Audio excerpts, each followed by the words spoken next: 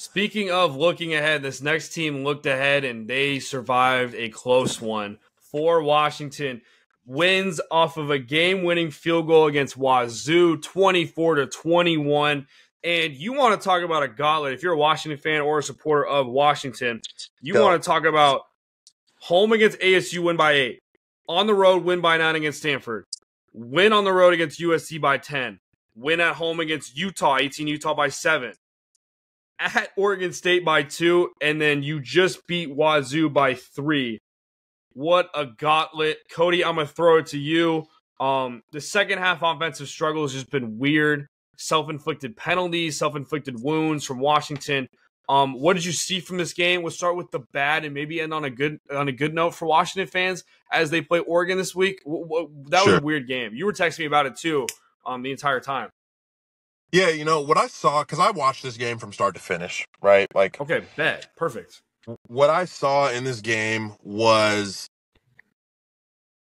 something's up with Michael Penix. Don't know what it is. I don't know if he's sick, if he's hurt. He's not 100% right now. I don't know what it is, but there's something going on with Michael Penix. Hopefully he can get it figured out for this Pac-12 championship game. But on the flip side, what I saw from Washington State on the defensive side of the ball seemed like more want to. They were getting off of blocks. They were tackling really, really well in the open field, which, as we've seen throughout the year, Washington starts to kind of create momentum and create big plays, throwing it to their wide receivers and letting them work in space. And Wazoo's DBs did such a good job in open space against Washington's receivers. Did Rome Odunze get his 7 for 120 and 2 touchdowns? Yes, he did.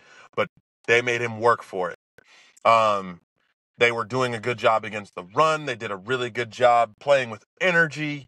And realistically, it took Washington running a trick play on 4th and 1 in their own territory late in the fourth quarter. Bro. Which we'll get to in a second. Jeez. To beat them. And I think Wazoo, they deserve the hats off. I tweeted it. I said, hats off to Coach Dykert and the Cougs. They were the better team today. And they were the better team on Saturday. But the more talented team ended up winning. And again, I think this is where aggressive play calling can make or break your season and or game. And I think that that's what happened on Saturday. Washington decided that they were going to do a really good job and execute a really difficult play.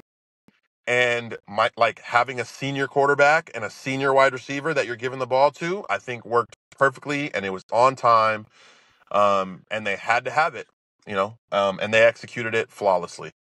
4th and 1 on your own 29. I love the call there. Hey, let's not punt it and hope for our defense to stop them here, especially when they could just get a field goal. Let's take the game over into our hands. Apparently that was a read option with the reverse behind. Kind of take us through what you saw on that play. And then,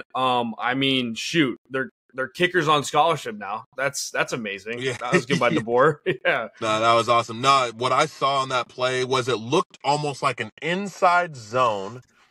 And if Michael Penix saw on the zone read to the right, because Rome Odunze lined up on the right, the zone read kind of crossed Michael Penix's face, and he's able to kind of see as the player crosses, all right, is he following the zone read? Okay, perfect. Now I can turn and hand it to my guy coming back around on the reverse.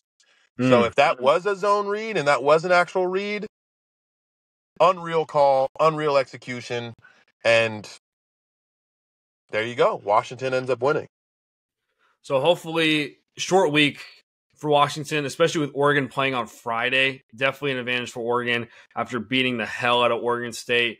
And now Jonathan Smith's gone, Aiden Child's questioning things, DJU, we'll get into all that later. But Washington moves on. Again, a trap game against Wazoo. They'll be playing Oregon this week. Oregon's a 9.5-point favorite. I'm stoked to watch that one. But you being a guy that watches Washington more, we haven't seen Polk didn't get a catch last game. McMillan had 5 catches for 26 yards. I thought the defense looked good. Braylon Trice sacks. They made big plays when they needed to there in the end to force, Washington to give the ball back up to Washington. Washington State give the ball up to Washington. But any things that stick out to you from this game that they need to improve on? I mean, Penix did look emotional at the end of the game. And I think he went off the field immediately. It was a weird ending there. Yeah, there was some speculation that he might be sick. So playing with the flu. Again, nothing's been confirmed. UW's been kind of mum on it. They tried to interview him about it, and he was very kind of ho hum. So we don't know. Unfortunately, and this is just the former college athlete and current coach right now. I was seeing a lot of people oh, see, Michael Penix is classless. He left the field.